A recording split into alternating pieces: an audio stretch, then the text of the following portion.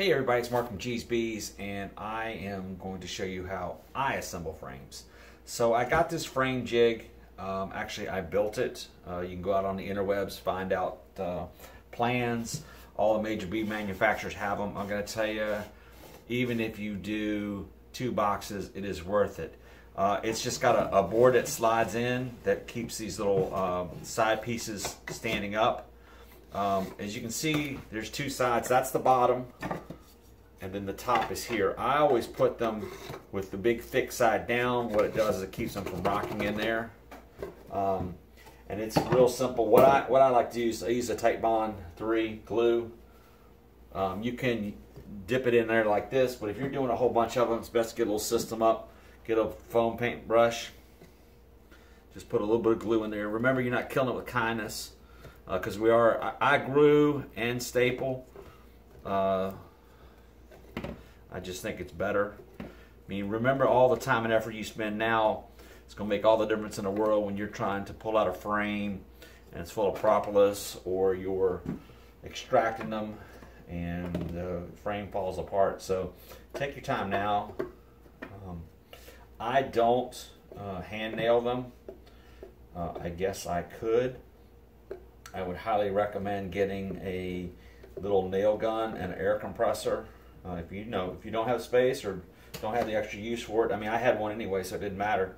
I understand you got to hand nail them. It just takes a little more time. Get a little tack nailer.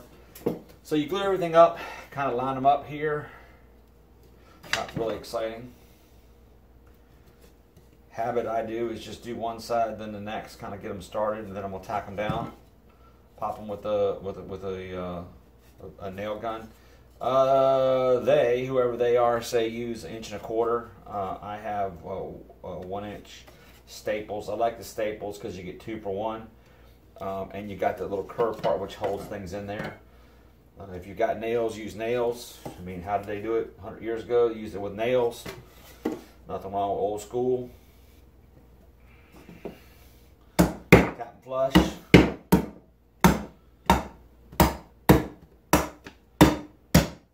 Good quality frames.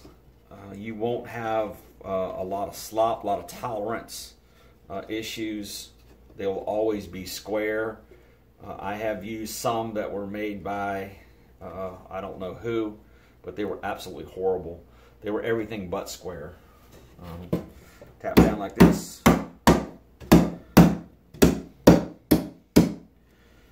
Make sure everything's good to go. Nail gun. Here are the staples that I use.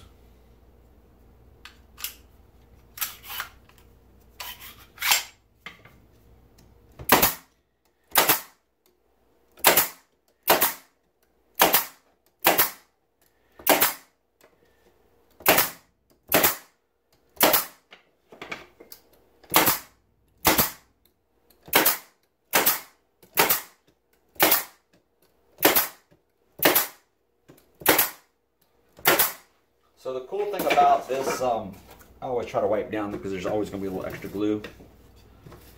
The nice thing about this frame jig is that when you flip it over, everything's going to stay in there.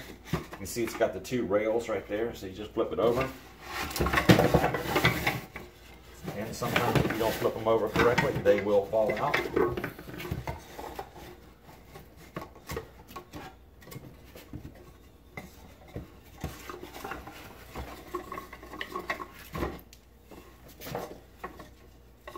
Still a heck of a lot easier than doing it by nailing by hand. I promise you, been there, done that. Yeah, there's plans all over the place for these jigs, so it's just worth the money to have them done. Try it again.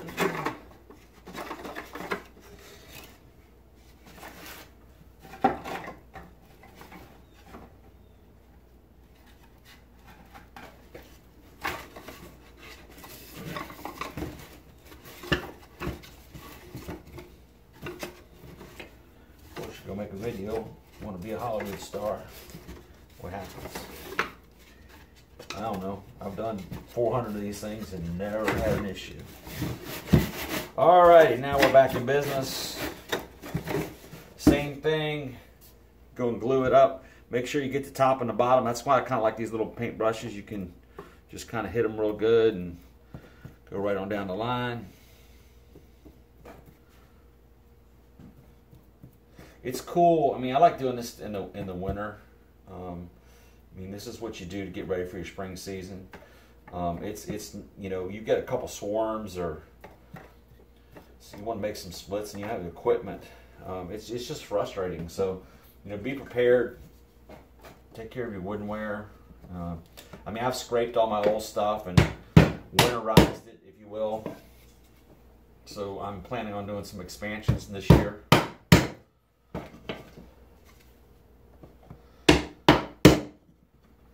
So yeah, winter time is usually our slow time for keeping bees. You know, it's we just got about 5 or 6 inches of snow here in Virginia yesterday, and but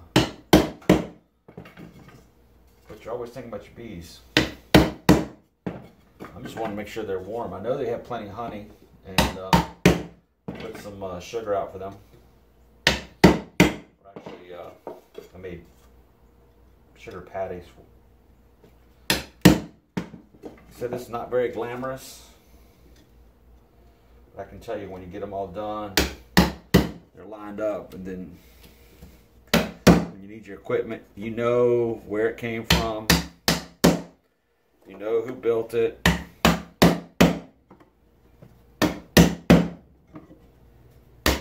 you know it's put together right.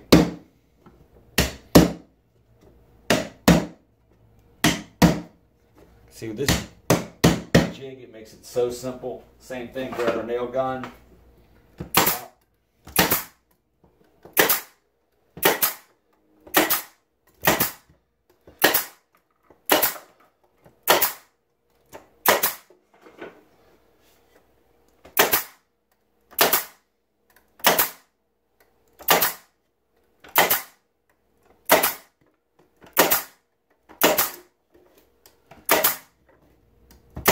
That's it. So however long this video was, minus the upside down thing, you just slide these things out, pull them out. That's how you do 10 frames.